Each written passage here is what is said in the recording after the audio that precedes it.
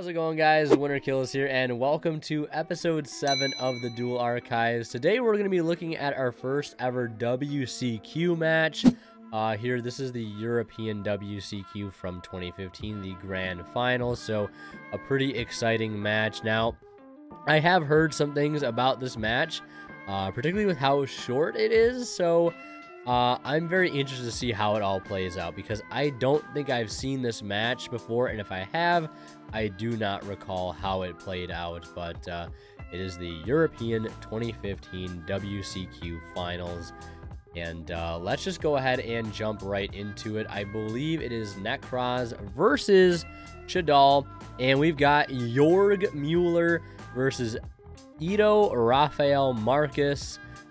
Trying not to butcher the names here as best I can, but let's go ahead and get into the action. I don't even think I really need to speed this one up that much. I'll put it to 1.25, and it looks like Ito is going to be first. Let's just pause to take a look at his opening hand. Shaddoll Fusion, Mathematician, Mind Control, TT, and a copy of Mistake.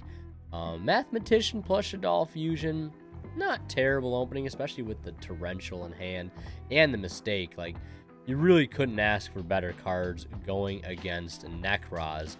Mistake alone might as well just wrap things up if he doesn't draw any spell or trap removal, or an easy way to get to Trish to banish it off the field, which is easier said than done. And Jorg has got Rhoda, Book of Moon, Valkyris. My goodness. And it looks like Mathman sent Squamata, sent Falco. And then he's going to set the Torrential. He's just going to set all of his back row. No, oh, and the reason he's doing this is so he can play around Trish, not leaving any cards in hand, so his opponent cannot Trish him whatsoever. He's going to activate one of 3 Rhodas, and he's going to chain the Mistake to it. Oh my goodness. So he now has 2 dead cards in his hand. All right, you know what? We may need to slow this one down. He's going to start by flipping up Falco. That's going to bring back the Squamata. He will chain Maxi to that, which he is going to desperately need to try to draw into something to out this Mistake. He'll take a little bit of damage, and he will pass turn. Still has 2 dead Rhodas, and things are going so fast here. I got to pause. I know people don't like it when I pause a lot, but he still has Valk, double Rhoda. He has Shuret and Manju. So I'm assuming he's probably set the Manju, because I believe Manju, well, I think he's probably set the Shuret here. Because I was saying, if it flips up, it can search, but it doesn't matter. He can't search anyways in this instance, so he sets one and passes. And what will Ito do here? We know he has Mind Control. Maybe he'll try and go for a game here. I'm not entirely sure. It looks like he is going to go ahead and go through with the Mind Control. The set for Ito is definitely a bluff. We know it's Rhoda. He's going to get the information on what that set monster was. He's going to activate Shaddoll Fusion. Flipping it up there with some... oh my... Did he really just, like, throw his opponent's card to the graveyard like that? The disrespect. Hold on. I need to see that again. He flips up. He's like, all right, it's a Shuret. We're going to make a Nautilus. Just throws the card. He's like, sorry, I'll put it in your graveyard. The disrespect, man. Wow. And no, okay, this game's over. I see now. I see now what people said about this match. I see. Using away with the Shuret and the Squamata. He's going to dump Beast. Beast is going to net him a draw. Like, I don't know how in the hell you're outing Mistake and Nautilus as Nekroz player with having basically 2 tokens in his hand that don't do anything. He has 2 Rhodas. Oh my god. And he has a set Book of Moon and Effect Veiler in hand. Yeah, this one's over. This is over. Jorg, you got to scoop. You got to scoop. Oh, he's got the book. Okay, he's going to book. He's going to book the Nautilus. Okay, that's fair. That's fair. You have to book the Nautilus, but even then, like, how are you outing the Mistake? I don't know. Like, I really hope for Jorg's sake that he's maining spell and trap removal. I mean, if he was, it's one thing that's good, but, like, he's on a clock at that point with how many monsters he has on the field, and the Book of Moon is only going to buy him so much time. That was an absolute smackdown.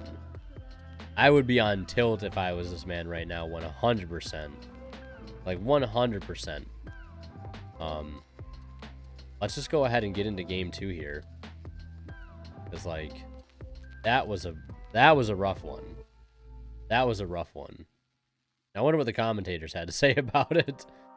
Shuffle, shuffle, shuffle, shuffle, shuffle, pile, shuffle, pile, shuffle, pile, shuffle, pile, shuffle. Here we go. And also, I'll leave a link to the original video down in the description, as always, for you guys to check out.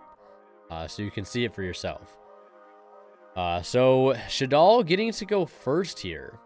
That's interesting that he would let him go first. I also find that interesting.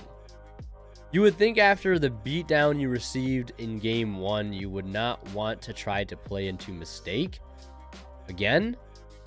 But then again, I don't know. Am I crazy for thinking that? I feel like if you were Nekroz, you'd go first, set up a good board with Unicore, and you also play around the Shaddoll fusion at that point. And even if you can fusion, it's negated. Like, I don't know.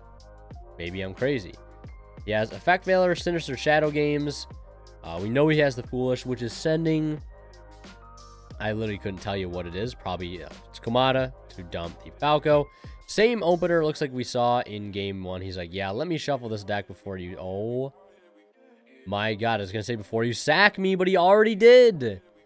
He already did. Thunder King Ryo set 1. York's got Rhoda, Royal Decree, Raigeki, Cycle, Kaleidoscope, Mirror. You've got to be kidding me. This man is the most unlucky guy in the world. What is these opening hands? Raigeki, okay. What is the set card? We know it. Okay, it's Shadow Games. We know it's Shadow Games. Yeah, Falco, Thunder King, Shadow Games. He's gonna chain the Shadow Games here because he can flip up. Well, he can send, and then I think he can flip or flip face down. Yeah, so he's going to flip up on a new chain here. Because I think it's all the effect of the card. And then he's going to get to bring back the Skumata as a result. I'm not exactly sure what's happening here. In the ordering of how that played out. Because it goes Shadow Games, Chainlink 2, Raigeki, Chainlink 1. He's got the set Falco. He's going to dump the Beast and then flip up the Falco. And then would Falco... Yeah, Falco would activate on a new chain then. Raigeki would destroy everything. And then Falco summons the set the Skumata. Okay. I had to make sense of that really quick. Because for a second I was like, what on earth is going on? But it all makes sense now. He has Artifact, Lancia, and Effect Veiler. The funny thing is he will not need any of these hand traps. Drew another Effect Veiler. Or did he set Beast? Or no, he sent Beast off the Shadow Games. Duh. Okay, that's how he drew. He sent the Beast off the Shadow Games. He has Royal Decree, which, funny enough, is also not going to do anything here because he has loads of hand traps. Rhoda actually being live, but I can't believe the amount of terrible luck. And apparently all of these cards are dark monsters, which is also funny. A little bit of an error from the graphics overlay crew from the production team. But it is what it is. Like, I don't even know what on earth you could do with this combination of cards. Raigeki's not in hand anymore. Rhoda's searching the Shuret. He could search Clauseless, but he sure doesn't need any more mirrors at this point. So he has the set Skumata. He's going to banish a light and a dark. BLS is here. It could not get any worse. It really, really could not get any worse right now. And he has the Skumata, so we can flip the Skumata up and poke for some damage with that. But it looks like he's just not even going to flip up the Skumata. He's just going to leave it there. Tack in for 3k. Put him on a clock now. Because next turn, 3k plus 18 is 48, and then plus any normal summon. Okay, he draws Ice Hand. He's got to be happy to see the ice hand, but there's no spell and traps for him to pop. He's put in so much spell and trap hate, and it's funny because now he's not seeing any of the spells and traps that he saw game 1. We saw the mistake. He set 4, even though a lot of them were kind of bluffs, mainly just to play around Trish, which I get because, you know, if you're going to try to play around Trish, it means you're setting a lot of cards. You can take advantage of ice hand. And, yeah. Kills the ice hand. Or, wait a second. How did he kill the ice hand? Well, I don't think it totally mattered because, or no, he flipped up the, I'm actually a bot. He flipped up the Squamata to pop the set. And then he ended up just going for game there anyways. I just kind of blanked out for a minute. I was like, wait, how could he attack with a Falco if he already, but he flipped up the Squamata, pop, going for the Falco, going for the 18, going for the 3K, which I don't think is game. No, it is game. It is game. It's just enough for game. Yeah, his hand was so terrible. He's like, you can, I hope he's like, oh man, like, I hate to see that happen because, like, what can you do with that hand, man? What can you do with that hand? Also, what on earth was that fist bump in the background?